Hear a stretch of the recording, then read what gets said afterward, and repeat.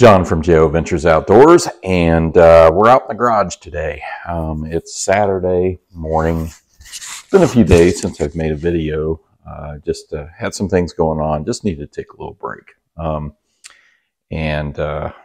So I just thought I'd come out here and show you a few things I've picked up and some things that are sent to me. I have to say, first off, that this community has just blown me away here recently. It seems like every time I turn around, I got a package in the mail with knives that are just gifts, either from a viewer or from another channel. And I've just been blown away by this, the kindness of this community. And so I want to say thank you. Turn my light on here. I always keep forgetting to turn my ring light on. But yeah, so I just really am appreciative. If I haven't said that enough, I probably haven't said it enough, but I mean, it's just amazing. Everybody says it. This community is something else. There's nothing like it out there. Very encouraging, just very giving. And we give things back and forth. I mean, you know, I've sent things to people and they've sent things to me, and it's just really cool. So I got a little coffee today. This mug, I've not talked about mugs on here. This isn't a mug channel, but this is handmade by a local artisan here, and so it's really cool. We bought several, and just love it. Drink a little cup of coffee here. Let's talk about some things. The first thing I want to talk about, I got a mail call, and so I was contacted by Mo at Kirby Creek, at the Kirby Creek outfit. Kirby Creek Mo, I think is what he goes by, I think now, but Mo contacted me and said, hey, I won Hillbilly Ridge Outdoors, his 500 sub giveaway. And congratulations, Mickey. That's just fantastic.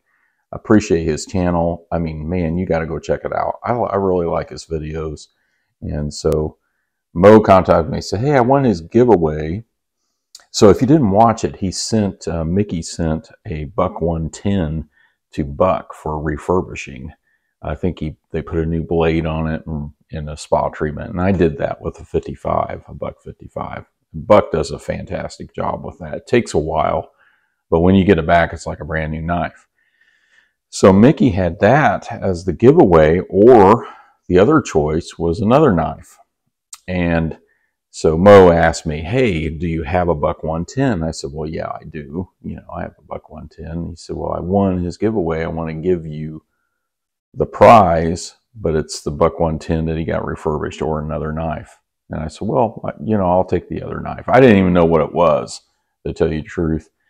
And then Mo came back with another video. Okay, I'll have him send it to you. It's a Kershaw, and it's a Kershaw Federalist. Now, the box is no judgment of the knife. This was a Kershaw Federalist that Mickey ordered and got lost in the mail. And then all of a sudden it showed up after the company had already sent him another knife. He reached out to him. They said, keep it. That's pretty cool. So hopefully I've got all those details right. So he decided to use it as one of the choices in the giveaway. So Mo had him send that to me. So this is it. And I was just blown away by that, because I've been wanting to try this knife. And check this out. Now this is a pretty nice knife. It's a really nice knife. It's got micarta handles. It's very thin. It's got, it's USA made. It's got CPM 154 steel on the blade. You can see there, made in USA. And Kershaw on that side. Everybody talks about this pivot. The pivot side, this side of the pivot is being pretty ornate, and that is pretty cool. It has a lanyard hole. You can see I've already got a lanyard in it. I've got an RDS wood turning and acrylics bead, J.O. Ventures Outdoors. So no pocket clip. And this, it's got like a T8, I think, on this side. So this is not a slip joint. It's got a backspacer here. I think this is like FRN or something. This is a double T-tent system of locking.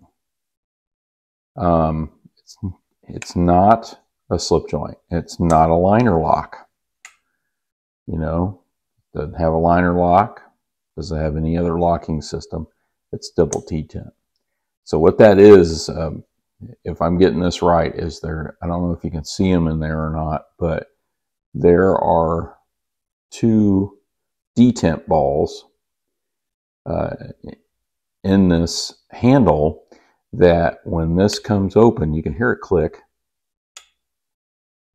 And that is what clicks it in place. And then it has another half stop about right there. And then you've got the retention taking it on down into the knife. I mean, it's got good retention. This is an extremely smooth knife. And that 154 cm, I'm not up on the steels, but that is a little nicer steel than normal. So I think this knife, I think it was on sale for $40 some at one of the retailers, but normally was right around 100. So Mickey and Mo, thank you very much for this wonderful gift. I was blown away by that. So that was the first thing. It's pretty incredible. And then as far as the size is concerned, this is, you know,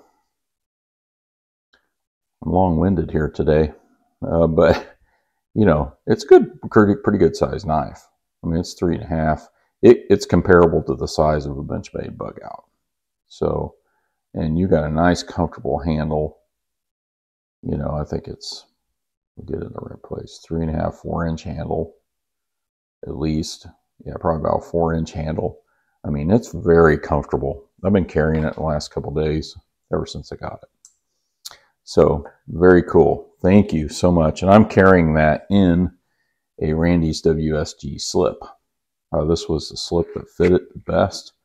So, yeah, it's pretty cool. Okay, so what else do I got here? Well, I went to Walmart. And you know what this is going to be. It's the orange Ozark Trail axis lock knife. And people were calling it the Benchmade killer. I don't know if it's Benchmade killer. Benchmades are a lot more expensive because this was only $10. And then my Benchmade was $170. My Benchmade bug out was $177 or something like that when I bought it. So it's a lot less expensive. So I've had a lot of Ozark Trails over the years. I've kind of cleaned a lot of them out of my collection. Gave them away, most of them. But I kept a few. The ones with the access lock that I have, I do have the others. I didn't bring them out here. I probably should have. But this is the newest hype on YouTube. And so I went to my local Walmart, not my closest one. I had to go a little bit farther away, and they had them in the case. So you have to look in the case. They're not out on the, they may not be out in the aisle or anything like that, but they're in the case, and they're about $10. And so I picked one up, and it is pretty great. I've been carrying it. I've enjoyed carrying it and using it. Extremely sharp. Now, when I first got it, it had some blade wobble. I just tightened the pivot a little bit, and that was great. The other issues I've had, and they're minor, is this right here, this access lock. It wasn't working right. I flicked it a couple of times when I first got it, and it got stuck and it wouldn't lock. Well, what happened was I just turned this a little bit. Took my thumbs and finger and just went like that and turned it, and then now it's operating great. And it's been pretty much that way ever since. So I don't know if it's just this one, or if it's a problem with this access lock.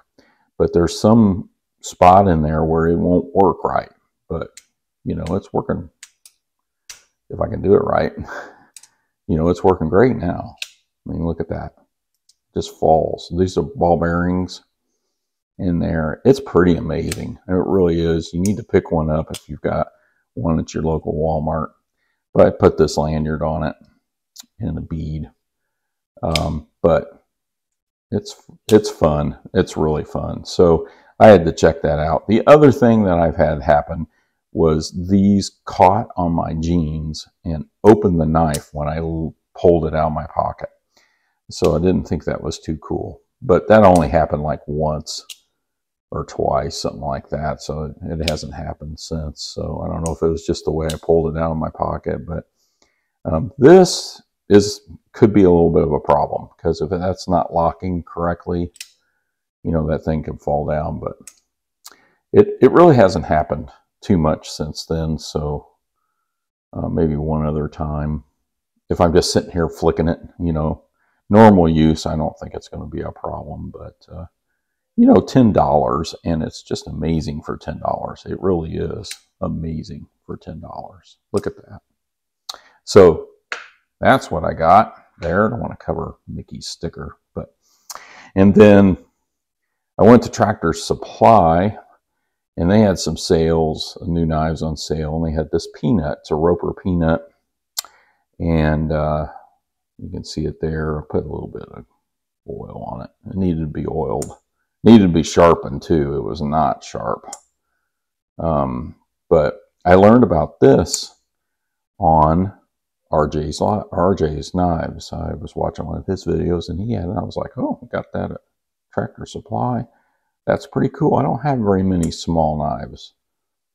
I mean, I've got a few, but this is a great little carry. Throw that in your pocket. Here's one of my old janky slips I made when I first started. And it worked great for that. I mean, this is just a piece of scrap leather. I just put that together. Look at that. Gosh. But it fits right down in there. I like it. So pick that up. I think this is like 440 steel. I'm not sure. Might be it's probably 420, I should say. But pretty good fit and finish, really. It's got a half stop. I like it. Nice little peanut. Just $10. And then I went to a antique store, and I looked around. I really like this place. I don't get there very often. It's kind of off the beaten path. And clean this up a little bit. And I picked up this Barlow. And it is a Colonial, Providence, USA. And it was in pretty good shape. Now I've cleaned it and polished it. I had to put a new tip on the blade. I had to reprofile this blade a little bit. It was broke. The tip was broke off. So put a new tip on it, sharpened it. It is sharp. It is carbon steel. As you can see, the patina on there. I cut an apple with it the other day. And spay blade there. It was in really good shape. I was really kind of disappointed with my trip there. They were either asking too much money for the knives that were there, or there just wasn't that many this trip. But I saw this, and it was $10, and I thought, I think I'll pick that up. I don't have a Colonial Barlow, and I really liked the covers on it, and it seemed well made. It's very sturdy. It doesn't have the clip-on covers. It has, you know, the actual pinned on Dell ring covers, and there's saw cut. And man, I've really enjoyed this. I've really liked this knife. I'm going to carry this quite a bit, I think. But Colonial USA Barlow, I'm carrying that in a Richter slip. I have a Richter slip. It's saw cut, and I got a black bead on there, and it just fits right down in there. I mean, the whole knife is down in there, so that's nice. This slip fits well with Sodbuster Juniors with the big handles, and you know, with the thicker handles, not the bone, and then the Barlows, little thicker Barlows. this one works great for that. Michael does excellent work, as does Randy. So that's in that one. And so then from there, I was on my way to working more of an evening shift in my job. And then I went to a flea market that was indoor. And oh, they didn't really have anything. But I saw this down in the cabinet. And it looked a lot worse than this. I've cleaned it up. This is a little pocket pal. And I have a couple pocket pals, but the one pocket pal that I carry has a lot of blade play. Ooh, that thing's sharp. A lot of blade play. So I needed it. I was like, oh, this is nice. It was only $8. So I grabbed it. It was a Victorinox, you know, sack pack. So, you know, I grabbed it and I love it. I've carried it a few times since then. So nice little pocket pal. So that's great. And so yeah, there's what we're doing there. And then leather work, I've been working on a few things, but the recent one, I think I'll go ahead and show it to you. I wasn't going to, but I made a slip for a gentleman for a Nolichucky jack. And this is a two-piece, you know, as compared, there's my Nolichucky and my one-piece. This is a two-piece, and he wanted the two-tone and the two-piece, so I made that. Brown stitching, the wolf down here at the bottom, which that looks really nice down at the bottom like that. Good call if you're watching this. And so I really like this. I'm going to have to maybe make more like this. Two-piece are a little more difficult to make because you got to match these pieces up, and then you've got a little more stitching. But I think it turned out great. I'll get that sent off to him here soon. So, gosh, I've been going on here for a little bit. That's what we got here today, and just thank you to Hillbilly Ridge Outdoors and Kirby Creek Mow for the wonderful gift. I've got 2 more packages coming here in the next couple of days. I'll show you what those are. More Victorinox are coming in the mail. And then I've got a surprise package from Jesse McJames. So it'll be interesting to see what's in that. And I thank you all for watching.